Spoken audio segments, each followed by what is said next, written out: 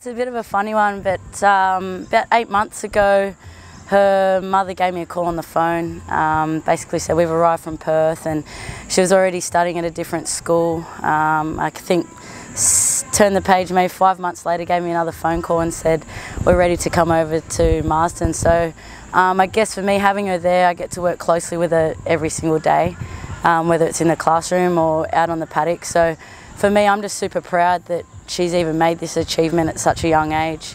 But to have her sort of following in my footsteps, I guess it's someone that I can give back to on a daily basis. So I'm just really proud to be in that position.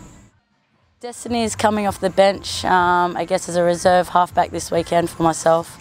I get to work closely with her at school every day, and I'm just super proud that she's been given this opportunity at the age of 16. She's got a lot of talent and a natural ability, I guess, so if she's able to produce that this weekend, I'd just be so proud to see her do that.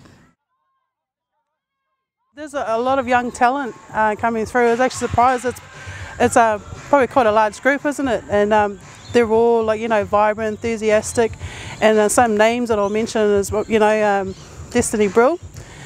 She's just a high school, she's, you know, a little high school share, but she's outstanding with her abilities and whatnot. And also there's Shannon Muttle that I've seen come through over the years. She's done so well for herself, as well as Courtney Hodder there as well, pace for us. And well, just actually there's a lot of them because they're all younger than me, so I could say the whole lot.